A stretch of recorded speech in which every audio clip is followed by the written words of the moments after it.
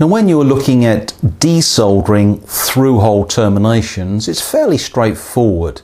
In a lead-free environment, we really should be using vacuum desoldering tools, not these very inexpensive manual desoldering tools that are still used in the industry. They're certainly appropriate for single-sided boards, but really not for plated through-hole. When you're doing any desoldering operation, the key thing is making sure the soldering tools are working correctly and correctly maintained and cleaned. But if you're looking at desoldering boards that have been conformally coated, one of the things I tend to advise companies to do is clean the top side of the joint prior to doing the desoldering operation. And there's two reasons for that.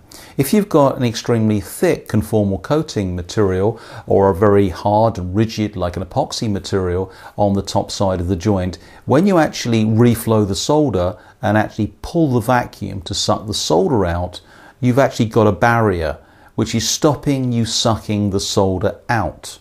So it will make the process a little more difficult to achieve.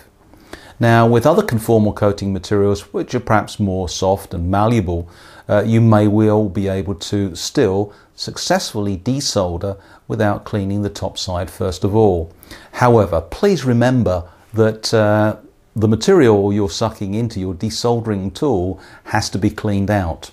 And certainly when you've been doing quite a lot of desoldering with boards that have been conformally coated, you will find a build-up of other material within the reservoir, the waste reservoir of your desoldering tool. So make sure, A, you use the right tool, B, you make sure you clean the surface, the top surface of the board prior to desoldering a through hole if you're using conformal coating. But if you don't, please make sure you clean up the reservoir within the cartridge of your desoldering tool to make sure it's ready for the next person to use.